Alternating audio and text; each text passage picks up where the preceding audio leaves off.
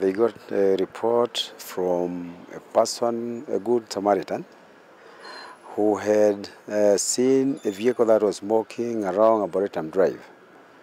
They went to see what was happening, and they identified the occupant as Honorable Jirongo.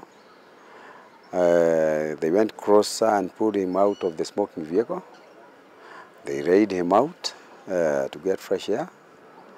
And after some time, he got consciousness, and he asked them for his car keys. They gave him the car keys, and immediately he got the car keys, he moved out his gun and shot thrice to the people who ran away. Officers from Croatia and our patrol car went to the scene, but they did not find the gentleman, Honorable Jirongo. He had already been taken by his people.